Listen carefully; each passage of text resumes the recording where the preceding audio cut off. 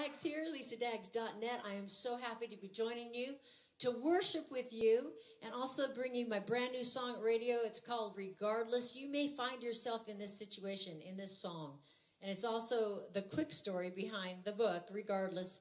No turning back. We're not going to turn back, right? We are in this epidemic right now. We don't, a pandemic, this COVID-19. We don't know what's going to happen, but we do know the one who knows what's going to happen.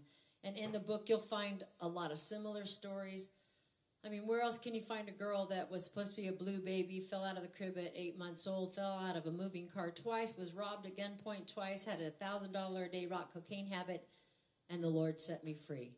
He can do that for you too. I don't know what you're struggling with, but what I can tell you right now is God knows exactly right where you're at. And I pray this song blesses you. It's called Regardless.